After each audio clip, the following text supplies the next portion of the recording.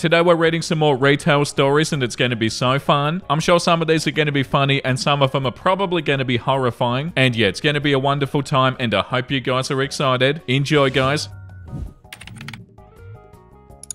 If you want a refund, you have to buy the product first. Man, oh man, I think this happened long enough ago that I can get away with telling it now. Just a little bit of a warning, this is pretty long. There will be a TLDR at the end of the post. For those of you who don't wish to read the entire thing, that's not us. Essential backstory, I work at a computer store. At the time of this story, I worked at the returns desk. It would often function as a customer service desk, but technically there is no customer service desk, as the members of staff are expected to be able to help with every aspect of their respective department, everyone's customer service. Also know that I am allowed to be very flexible with our return policy, as long as it's within reason. Also, I hate working the returns desk. This day was like any average retail day. The store I work at is run relatively well, so the day passes by smooth. That is until about an hour before my shift ended when a teenager comes up to my desk, hoping to return some computer parts. This includes RAM, a motherboard, and a CPU. He doesn't have the receipts, however, receipts are not required as long as I can find the transactions in my POS, point of sale system. Thankfully, he has an account and I am able to find the RAM and the motherboard. The RAM I was able to give him a refund on, no issue. However, the motherboard was about 50 days old. Our return policy is 30 days, but I was feeling nice. He's a kid after all, and I remember how confusing I found the world when I was his age, which was not that long ago, but it feels like a lifetime. I told him I couldn't give him his money back, but he could exchange it for a new one or get a gift card, which was standard practice for returns outside of 30 days, but within 60. Well, I can't have a gift card, my dad will get mad. Me? Okay, but I can't give you money back. You're well over the return period, so it's either a gift card or an exchange. Teen, I guess I'll get a new motherboard then. Me, which one do you want? Teen, the same one I guess. At this point I realized that I'd forgotten why he wanted to return it. It wasn't required anymore, as any open product at this point would be sent back to the distributor for inspection anyway. Turns out his computer wasn't working after he put all of it together, so he needed new stuff. Teen, yeah, I don't know why it's not working. Me, okay, did you want to go look around for some other stuff? Or do you want me to call a salesman over to grab you another board? Teen, just give me a new one. Now, are you going to refund me for the CPU? I hadn't gotten to the CPU yet, as I was still pretty new to returns and I was doing them one at a time to make sure I didn't mess up. Now, of course, I have to be careful about returns, making sure the item is the correct one and all that, but I have to be extra careful with CPU returns, so I opened it up to do my checks and I instantly realized why this customer's computer wasn't working. For those not in the know, the CPU is a small square chip that essentially acts as a computer's brain. They're a super important and extremely fragile piece of equipment. Depending on the brand of CPU, there may or may not be pins on the bottom, and they're essential for both the functionality of the CPU and the rest of the computer. They're extremely easy to bend or break. However, it's also extremely easy to not bend or break them, so there isn't really a good reason for somebody to damage a CPU. This kid's CPU looked like he took a hammer to it. Me, well, this is why your computer isn't working. Teen, what? Me, the pins are smashed. Nothing in the computer can even work if you have damage like this. Teen, oh, well, can I return it? I didn't want to say anything yet because I felt bad for the kid, but we were unlikely to take it back because of the damage, and that he bought it over 30 days ago, so I had yet to find the receipt for the CPU. It was a pretty expensive CPU, so I was hoping that management would make an exception and let him exchange it. So I kept looking for his receipt for the CPU. He didn't have a lot of transactions, so I figured I could brute force it and go through them one at a time. And yet I couldn't find it. It wasn't on any of his receipts. Me, I'm not finding the CPU under your account. Is there another name it could be under? Teen, we could try my dad's. His name is this. I look up his name and no account shows up. Me, there's no account under your father's name. Oh, he doesn't have an account. I'm the only one who shops here. It's at this point I realized that I'm dealing with a teenager who's slightly stupider than your average teenager. However, I keep my composure and I keep moving forward. I try not to treat people differently based on their intelligence. In a last-ditch effort, I check the transactions based on the CPU serial number. We have to manually attach transactions to accounts, and sometimes the cashiers neglect to do that for any number of reasons. However, when I scanned the serial number, nothing popped up. That was weird. Me, did you buy this at this location or at a different store? Teen, different location. I admit, I should have asked that sooner so I could have pulled up the remote search window from the get-go. However, when I pulled it up, it showed that he'd never made any purchase at any of our other locations. He'd only ever shopped at my store's location, me thinking that it could be a glitch in my POS, and hoping that I could access the more complete central server database. Which computer store location did you buy this one from? Teen, oh, I didn't buy this from a computer store. I bought it from Amazon. I just sort of looked at him silently. I didn't know how I got to this point. Why did he think that we would take his CPU that he bought from Amazon? So I asked, why are you trying to get a refund for a product you didn't even buy from from here? Teen, what do you mean? Me, you didn't give us money for this. You gave it to Amazon. Therefore, we don't have money to give back to you. That's at Amazon. Teen, so I want my money back. Me, your money isn't here. Your money's at Amazon. If you want your money, you need to go to Amazon. Teen, so you can't take care of it? Me, no, you did not give us money for the CPU. The CPU has no monetary value here, and I can't give anything back to you. Teen, can I exchange it? Me, I'm afraid not. We don't do trade-ins. I assumed he was talking about a trade-in. Teen, no, I want to exchange it. Internally, I'm banging my head against a wall. How could a teenager not understand the concept that a return can only go back to where he originally bought it from? Me, in order to do an exchange, you would have needed to buy this product here or at one of our other locations, but you didn't. You bought it at Amazon. There's nothing more I can do for you. You need to send this back to Amazon. Teen, so you're not going to help me? Me, no. At this point, he leaves, and I'm relieved that he eventually understood, or so I thought, because not even a minute later, he comes back with my manager. Teen, he wouldn't let me return this and was mean to me. I want a refund. Manager, I'm sorry about that, sir. Do you have your receipt? Teen, no, but I bought it last month from Amazon. I kid you not, that's what he said. Manager, why would I give you money for something that you didn't even buy from us? Teen, are you saying you won't give me a refund? Manager, there is no refund to give and there's nothing I can do for you. The teen then storms off to a salesman and says to them, they were mean to me. They called me names and they won't give me a refund for my item. Salesman, that's not my department. It's their final decision when it comes to refunds. The teen then storms off and tries this routine over and over again, each time getting more and more upset over the next 20 minutes until he's ugly crying to the store's general manager about how horrible everybody was to him and how we won't give him a refund for his CPU. The general manager then asked him to wait and then came to me. General manager, why won't you give him a refund for his CPU? At this point, I really don't care how old it is. Me, he didn't buy it from here. He bought it from Amazon. Ask him. The general manager did just that. When he heard that the teen did in fact buy the CPU from Amazon, the general manager essentially asked him why he thought that we'd take it and give him a refund. The teen said that somebody in the repairs department said that we'd take care of him. This turned out to be a misunderstanding or a lie, as the technician was only saying that I was the one who handled the items, not that I'd definitely for sure give the kid a refund. Eventually the teen left, tears in his eyes, without a refund. He later left me a survey review that I made fun of him, threw his items on the floor and refused to give him a refund. We have cameras. My general manager had that review dismissed. It's insanely annoying to get a survey review dismissed, so it shows just how ridiculous the general manager thought the situation was. Wow, that's so frustrating. Yeah, but aren't you going to give me a refund? And they ask everybody in the shop the exact same thing. No, you're not going to get a refund actually. Yeah, you did a good job, OP, like this comment says. My head would be banging into a wall. You handled the situation well. Yeah, that was annoying enough to read about, let alone being in the situation. The next one is called Where Are the Heelys? I used to work at a fairly large sporting goods store. This was a while ago, back when Heelys was still a thing. Are they still a thing? Our store received a promotional display with a large 3-foot sign and red lettering that said Heelys. They also put a large spinning wheel on it too. It was pretty cool. Kids loved it. However, for some reason, this sign was absolutely invisible. Like somehow the company had put on special paint that made it invisible to the eyes of adults. Must be the same paint they used to make out of order signs. Anyway, here's the story. Where are your Heelys? A woman demands as she approaches me in the shoe department. I've been through this whole store and I can't find them. I was told they're here. Yes, ma'am. I'll take you to them. I bring her to the display and I think it's a little bit obvious because of the large sign, but I put my hand on the display for a little bit extra obviousness and turn around and say, here you go, ma'am. The woman continued to stare at me, eyes locked onto me like a hawk, so I started to gesture to the large sign that said Heelys. She still doesn't see it. I even tried to do a little Vanna White gesture towards the sign and display. Still nothing. By this point, I'm gesturing with two different hands towards the sign, display, and individual shoes on the display. Nope, she just stared at me like I was a mime acting out the old invisible box routine. They're right here, ma'am. Where? She asked, throwing up her arms and finally drawing her eyes away from me, looking 10 feet above my head. Where are the Heelys? She practically yells to the heavens. I turn my head slowly to see where she's looking. I start to think this must be some kind of practical joke. Standing in the presence of something as dense as a neutron star is causing a violent reaction in my brain, and I have my first aneurysm. My co-worker, who was watching the entire scene play out, finally manages to put on a straight face and come to my rescue. Hi, ma'am, are you looking for the Heelys? He's asking her calmly. Yeah, she says, frustrated with the service that I'd been providing her. I'm not sure if we have some in stock right now, but if you follow me, I'm sure that we can find some. He tells her, leading her away from the display. He got her to do a half circuit around the store before returning back to the same place in front of the Heelys display where the whole incident took place. I'm sorry, ma'am. They had the display in the power aisle earlier. It was a half truth. It was in fact in the power aisle last month, but moved to the shoe department because people kept blocking the entire aisle, crowding around the display. I know we are expecting a new shoe shipment soon. I would check back early next week. Oh well, thank you for your time, she tells him as he casually leans against the large obnoxious Heelys display. This guy's a magician. I bring her to what she wants. She gets mad at me. My coworker makes her walk around the store for nothing and she's grateful for it. No problem, ma'am. Enjoy the rest of your day, he tells her, and we wait until she's out of earshot. He turns to me and completely loses it. For 5 minutes, he can't stop laughing. He then stands in front of the Heelys display, throws up his arms and shouts to the heavens, "Where are the Heelys?"